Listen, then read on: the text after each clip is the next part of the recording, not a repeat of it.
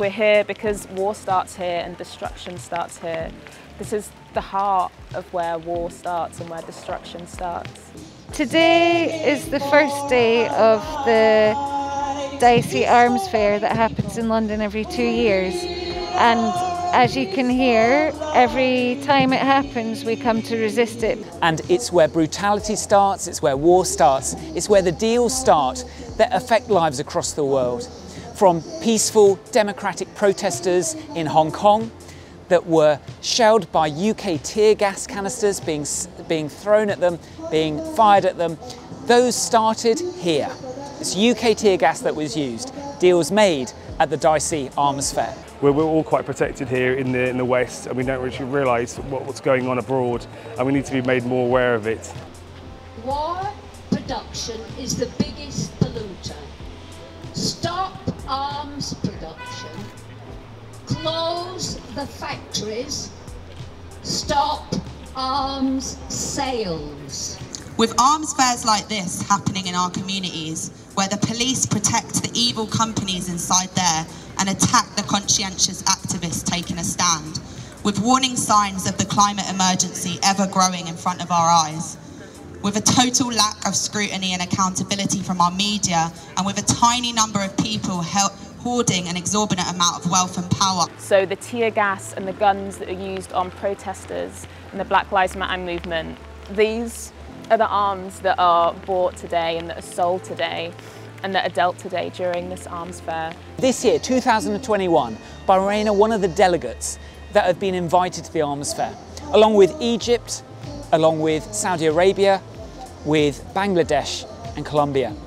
These are countries of human rights concern. Our own Foreign and Commonwealth Office have identified these countries as countries of human rights concern. They're here at the arms fair. They've been welcomed by the UK government, by the UK trade and industry. So we're here to resist and to stop it.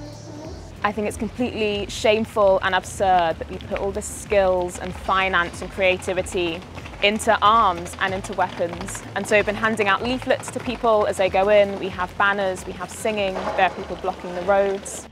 Of the military state. No more, no more, no more war, no more, no more, no more, no more war, no more, no more, no more, no more war, no more, no more, no, no, no more war, no more, no more, no more war, no more, no more, no more war, no more. Britain has been continuously at war since the Second World War. We are renting people out to conduct war and also act as salesmen. Every embassy in the world that Britain has a military attaché flogging weapons. It's got so large that frankly the exchequer can't do without the money. To be in Bahrain prison, or what it means for the Saudi people to suffer executions, for Saudi women to be thrown in jail because they wanted to drive a car. This is how these weapons are going to be used. And I feel privileged and I feel honored to be here with you today. It's just I wanted to say to you that your message is a message of hope. And that the British government, who is complicit in these conflicts, in these abuses, in these wars, it should stop. And I think it should stop from right here. Saudi Arabia, Israel, Bahrain, UAE. It's a shame that they are invited here. Coming here and lying on the road and being seen and making a protest, we hope it makes it harder for people so that they walk past us and can stop and think about, and even if it makes like 1 or 2 people change their mind. We actually tried to block the entrance from Custom House Excel, and the people who were going into the arms fair were crawling under our arms, climbing over us, because they were so desperate to get into their seminars about weapons. And I just find it completely mind-blowing that anybody would be that committed to buying and selling weapons.